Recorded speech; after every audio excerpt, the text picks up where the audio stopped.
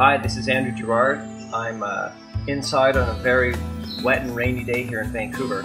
Most people are appalled by this kind of weather, but I quite like it for a couple of reasons. One, it leaves everything fresh and crisp the next day, and two, it helps me to get around to kind of taking a bite out of the work that I have in the coming weeks and get prepared for things. So what I want to try, though, was an experiment with you involving imagination. So what you'll need to do is to hold your right hand, palm up like this, in front of you. And I'm going to ask you just to close your eyes until I ask you to open them again.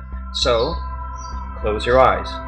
Good. I want you to listen to my voice, and I want you to relax. And I want you to imagine all the muscles, all the nerves, every fiber in your hand starting to relax more and more.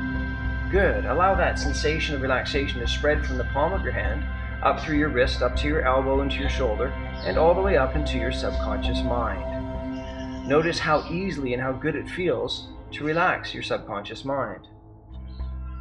Now that you're relaxed, I want you to put your focus back on your hand. I want you to imagine in your hand that you're holding something.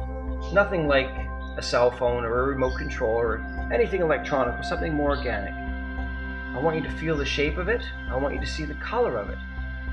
Get that image in your mind, and on the count of 3, open your eyes. 1, 2, 3. Welcome back.